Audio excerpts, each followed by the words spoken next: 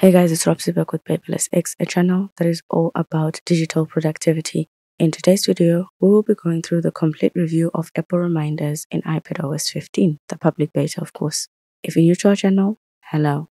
Make sure to subscribe and turn on your notifications so you know each time we release a new video. And if you're already subscribed, fantastic human, welcome back.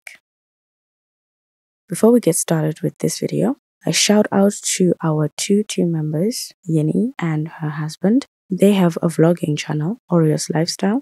If you're interested in lifestyle vlogs, make sure you check out their channel and subscribe. We'll first go through the advantages and disadvantages of using Apple Reminders. Apple Reminders is free. It's a minimalist app. It has hourly reminders, and you can collaborate on lists in the application. You can also have very detailed subtasks, and that makes it a great to-do application. It has a few disadvantages that we're hoping that we'll be able to fix. You can't attach different types of files to your to-dos. It does not have a recycle bin, and you can only add one URL per task. We've rated Apple Reminders an 8 out of 10 on our website, and that is quite impressive for a free application. Creating a new reminder is very simple. You can then name your new task. At the top of your keyboard, you have some icons to let you pick a date and time. You can add a location, add a tag, flag your task, or add a photo from your photos library or scan a document. The inspection icon lets you add more details to your reminder. You can add notes and a URL. Your reminders in the application can either be date-based, location-based, or message-based. For your date-based reminders, you can add a deadline date and time for your task. We hope in the future we'll be able to set start dates too. Your reminder can repeat hourly, daily, weekly, fortnightly, monthly, and every 3 months, every 6 months, and yearly. Of course, you can customize the frequency of your repeating. You can choose the number of hours or days, weeks on specific days, months on specific days, 10 days, and yearly on specific months and days of the month. And that is all the repeating options you would like to have in a to-do application. Every sets the number of days, weeks, etc. for your repeats. Your ending can repeat forever, or you can have a specific date to end a repeating. We're still waiting for the option to end the repeat after certain cycles. So you'd want your reminder to repeat 5 times, then stop. That's also a useful way to end a repeating by the number of repeats you've had. In Apple Reminders, you can use time phrases like tomorrow, next month, next week to set your dates for your tasks. The application also recognizes phrases like every day, every month, and in iPadOS 15, we can now use slightly more advanced phrases when repeating our reminders. So you could say every second Sunday of the month, which is awesome.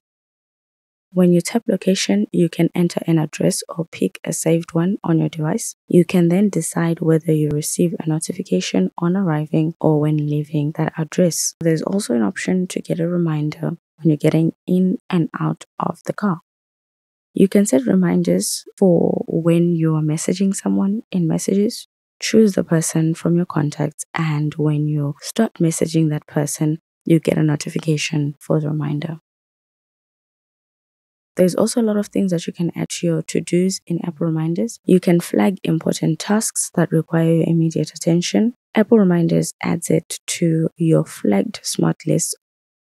You can set priorities for your to-dos: none, low, medium, and high. You can also move your reminder to different lists. You can create subtasks and add details to them in Apple Reminders.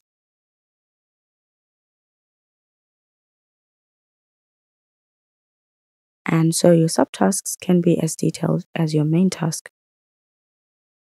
You can add images to your tasks by taking a photo, scanning documents, or choosing one from your photos library. What are the chances you will need more than 10 photos?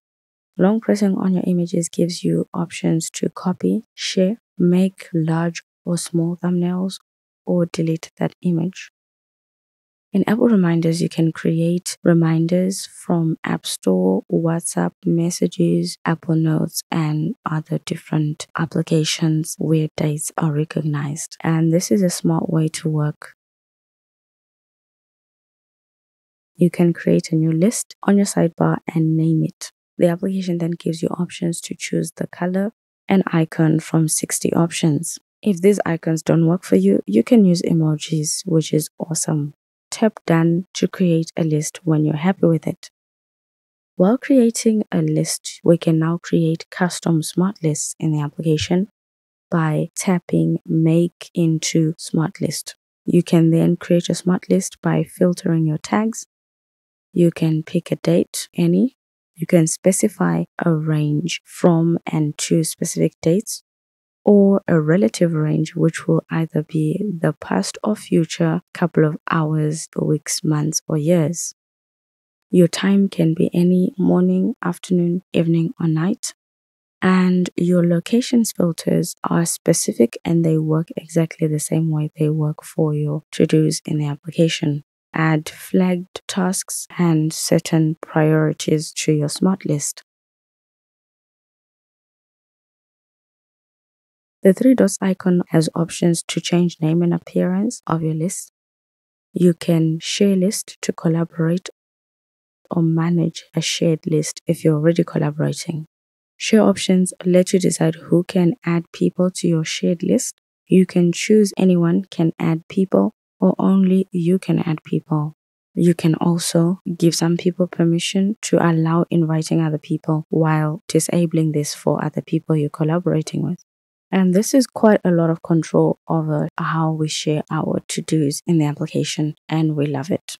Select reminders lets you select multiple reminders to reschedule or add date, move them to a different list, delete them, or assign, mark as complete, add, tag, or flag them. You can sort your reminders manually by deadline, by creation date, priority, and title. You can choose to show or hide completed tasks. Print lets you make any number of copies of your reminder. You can then pick a paper size, which could be any of these, and your printouts can either be portrait or landscape. To export a PDF, because we do not approve of printing unless extremely necessary, zoom in on the preview. You can also delete a list. As you complete your tasks, they disappear from your list, which declutters it. When you choose to see your completed tasks, you can clear to permanently delete them from the application. Let's hope Apple Reminders can add a recycle bin for us so we can recover deleted items if we want to. Apple Reminders, like most applications, has one screen that doubles as your workspace and homepage, a true definition of minimalism. Starting from the top left corner, you have your smart lists showing the number of tasks you have to do, scheduled ones, flagged or assigned to me. All shows all the tasks in the application, which gives you a rough idea of how many items you need to do. Flagged are those to-dos that require immediate attention, so you have flagged them. Scheduled shows all the reminders in your application that have a deadline, no matter when it is. Your today shows the reminders scheduled for today. You can edit to decide what smart lists show on your sidebar. Tick the list you want on your sidebar and untick the ones you don't want. This allows you to rearrange your lists. Your custom lists are added to your normal list on the sidebar. The only way to tell them apart from the other lists is that they have a settings icon on their thumbnail. That doesn't make for a functional smart list, especially a custom one. Apple should either create a new section for custom smart lists or add them to the other smart lists on the sidebar for easier access. Smart lists must be easily accessible for users to get the most out of them. A group is a collection of lists, and a list is a collection of tasks, reminders, or to-dos.